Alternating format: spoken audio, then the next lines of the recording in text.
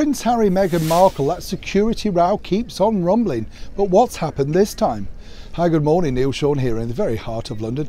Lovely day, isn't it, today? Hope you're having a nice day wherever you are. And as ever, thank you so much for taking the time out to support me on this channel. It's nice that I have your company. I hope that you enjoy my company as much as I enjoy yours watching. Love all the comments below. Love to know exactly as well what the weather's like. We're obsessed, aren't we? What the weather's like wherever you are. And thank you also for commenting so kindly on some of the more recent videos, particularly St. Patrick's Day. We should all celebrate our days, as I've said, and of course recently about the award-winning actor Benedict Cumberbatch, who's aiming to house a refugee. See how that goes, yeah? But back as ever to your breaking roll story of the day. As we now know, way back, a couple of months back now, Prince Harry and Meghan Markle stated that London was dangerous. Oh yes, I'm sure the current London Mayor Sadiq Khan was thrilled to hear that, as he was trying to get people back out from the pandemic into our wonderful capital city. But it all turns out that, according to Prince Harry, he's rather nervous about returning here because he's not sure of the reception. I think you could find that reception and how you're going to be welcomed by simply checking out some social media, and more importantly the mainstream media. But back as ever really as to how this has sort of kicked off, and here's why.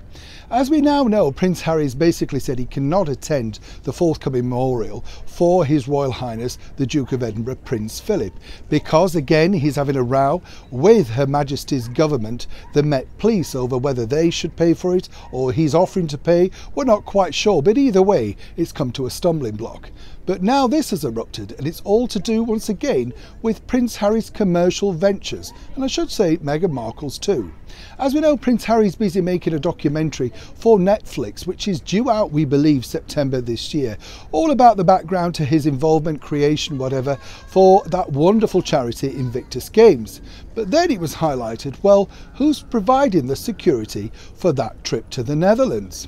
Well, it turns out that Prince Harry, of course, being paid by that channel, will have his own security provided for him, and as ever we have to say allegedly, by Netflix, the company. Now this will be a co-production between Archewell and the Netflix giant.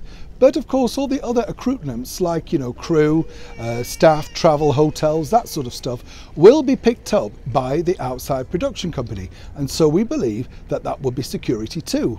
So you can see why the confusion for Prince Harry reigns, because he's now got his toe in both camps, for want of a better word.